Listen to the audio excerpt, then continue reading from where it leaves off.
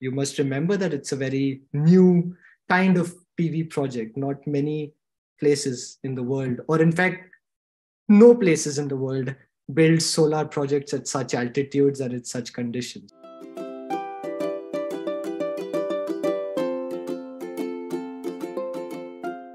Look, so Switzerland is already in a very lucky situation when it comes to its electricity supply, because it has lots of hydropower and can trade electricity with neighboring countries when needed. Now, of course, the question is what happens in 2035, for example, if we have a complete nuclear power phase out and we want to still achieve this target of at least 17 terawatt hours of new renewable electricity. And in the Sweet Edge project, we had 3 modeling teams from the University of Geneva, ETH Zurich, and EPFL, who analyzed these kinds of scenarios for Switzerland. And here you can see the electricity supply mix in 2035, assuming that there would be 61.2 terawatt hours of electricity demand per year. And we would reach this target of 17 terawatt hours of new renewable electricity. And here what it shows, so of course that there's something in common between the 3 models. So there's lots of hydro power, of course, but also solar photovoltaic here in yellow is a big player. And so is the net electricity import. And then for the rest, there's some flexibilities to what extent biomass is used, or wind power, or even some small quantities of natural gas. So in other words, solar photovoltaic is a big player. Now it is to some extent flexible, whether it's concentrated more in the Alpine areas where it's more efficient, or it's spread throughout the country on built infrastructures and rooftops. But what Switzerland cannot do, it cannot say no to everything. So for example, after nuclear power phase out, it cannot say no to wind power, no to Alpine solar, photovoltaic, no to net import, etc., etc.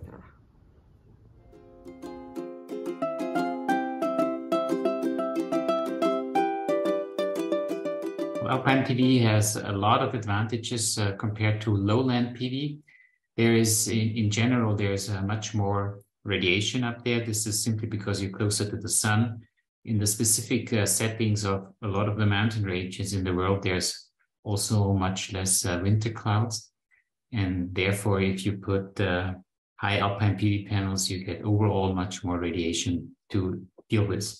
This is even enhanced by the snow cover if present, because the snow cover reflects a lot of the radiation and the panels get the chance to harvest this additional radiation quite effectively. And there is also the temperature effect. The lower the temperature, the higher the efficiency of the panels. Overall, if we try to look now for Switzerland, where we would put solar panels to get an optimal supply of energy, especially also in the wintertime, then what we see on the map is that the mountains are there predominantly, covered by potential sites with solar installations, and very few of them will end up in the lowlands. So this is why we think that, especially for Switzerland, high Alpine PV is a great opportunity.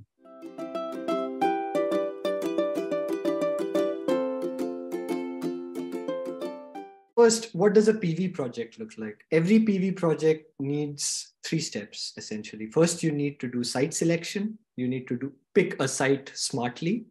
You need to then actually design your solar installation, the orientation, the number of panels, in what geometry they are placed. And then you need to think of how do you actually go ahead and build it. So that's generic for all PV projects. Now, Alpine PV is, as we know, a new niche. It's a very good source of electricity for Switzerland, but in each of these 3 steps, we have new challenges, especially in Switzerland. Now, site selection, let's begin with that. You're dealing with sites that are in high altitude. You have to think about accessibility for construction and also for the electricity grid. You have to think about a lot of the environmental regulations that Switzerland has in place for protecting land. So site selection is challenging. Design is challenging because you have to think about radiation in complex terrain. You have to think about the presence of snow that has reflective properties. Those are great, but that increases the complexity of the design process itself. And finally, construction itself is kind of challenging. At high altitudes, above, let's say 2000 meters, you only have probably a few months of the year where you can actually build something. So your construction schedules are quite tight and quite squeezed. So Alpine PV is great. It is a very promising source of electricity, but you need to be very smart and you need very specialized tools to actually execute these projects. And that's where we come in as a startup or as a spin-off, SUNWELL, that we are building these tools that help accelerate Alpine PV development.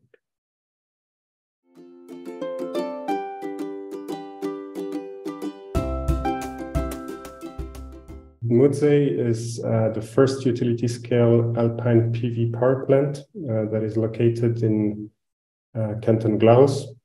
And actually, it's more or less my big laboratory. So I use the data that the monitoring system there produces to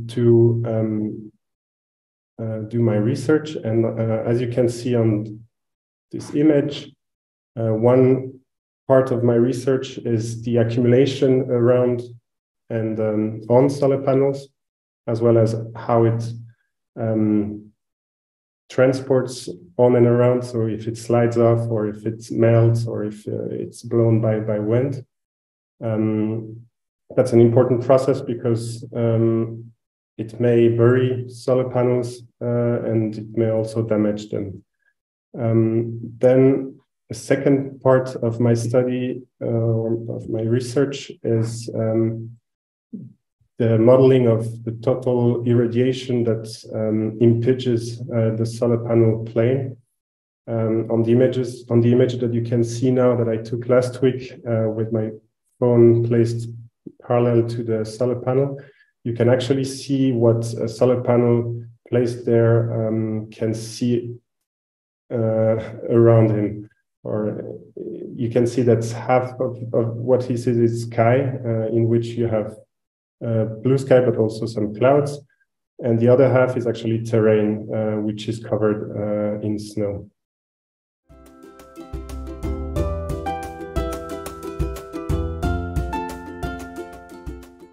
Generally, it is important to note that renewable energy infrastructure is largely a cantonal and even a municipal responsibility. And this means, as in all these federalist areas, we observe important fragmentation between the cantons. And when we look at Alpine PV more specifically, which is a particular case of open space PV, we observe that this variation also concerns the Alpine cantons. For example, the canton of Uri states in its planning, the Richtplan, that the canton generally refrains from using open space PV. So there it's really difficult to go for these kind of installations. Conversely, the canton of Valais more strongly considers Alpine PV and even promotes this type of PV. In particular, the cantonal parliament has recently decided to change the regulations in order to accelerate the permission processes. Now we have some kind of a new player in the room with the federal parliament, who has decided to go for its solar offensive, as it is called, which includes to more strongly facilitate and even promote Alpine PV. So there will be a particular funding or a subsidy for all those Alpine PV plants that provide electricity to the grid until the end of 2025. And it will be interesting to see how this cantonal variation and this new subsidy scheme at the national level interact and lead to maybe stronger deployment of Alpine PV in Switzerland.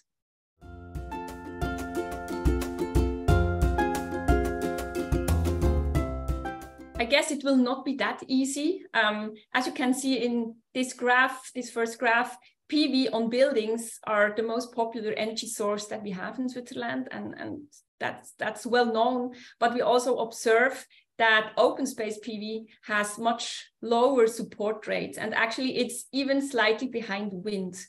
When we investigated whether the acceptance of this energy source and these projects differs between regions, for example, between people living in the Alpine areas compared to those living in the Midlands, we see, and this is shown in the second graph, no substantial differences. So it's not that only Alpine people would reject or oppose these projects, but it's really across all Switzerland that we observe the similar patterns. And if we delve deeper into the details of these projects, we see that generally they are accepted, they are considered to be useful, but it largely depends on where exactly they are sited and also likely how big they are. We also investigated how people rated different types of PV projects, including those projects placed in the Alps. In our case, they were placed in skiing regions. And we clearly found that PV projects placed in these Alpine areas are least accepted, much less accepted than those placed, for example, close to traffic infrastructure or on community buildings. And again, there was no substantial differences between people living in the Alps and those living in the Midlands or in more urban areas.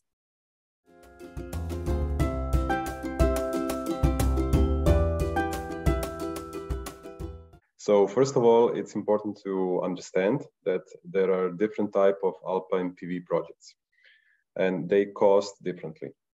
The currently constructed projects are either wall-mounted on dams of hydro dams or on lakes. The wall-mounted projects, under the current openly available information, cost between 2,500 and 3,300 francs per kilowatt, while the lake projects, the one that has been constructed, costs around 5,300 francs per kilowatt approximately. We do not know the current costs for ground-mounted PV. However, based on the interviews that we had, they vary between 2,000 to 3,000 or even 4,000 francs per kilowatt. So the variation is really big and depends on the exact locations these projects will be located on. The profitability and the financing of these projects really depends then on the way that they sell their electricity. So we looked at three channels of selling electricity. One is for utility electricity prices, that you also that they charge their consumers. Second one is the power purchase, a power purchase agreement with a corporate buyer, and then the third one is selling electricity on the open market. Out of these three, and out of the three project types that I described earlier, we can see that under the current investment scheme, which offers a 60% investment subsidy of the investment costs, ground-mounted PV projects would be profitable if they sell electricity at the local utility tariffs or for a power purchase agreement price, which we assume to be around between 90 and 100 francs per megawatt hour, based on the current prices that we see on the market. The wall-mounted projects and the lake-mounted projects would, at the current conditions, not be as profitable, simply because their costs are at the moment too high.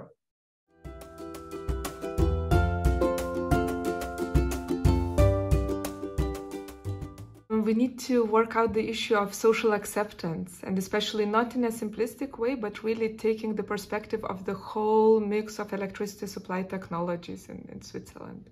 Because it's easy to say no to Alpine PV, no to wind power, no to import, etc. But in reality, what we need is really a more balanced consensus view of what is socially acceptable and yet still technically feasible. If we have now realized that the potential is great, now we need to get some larger scale production size up and going, and preferably close to existing infrastructure such that we don't ruin pristine landscapes. This is possible, and we need to get going by teaming up with small scale businesses and industries.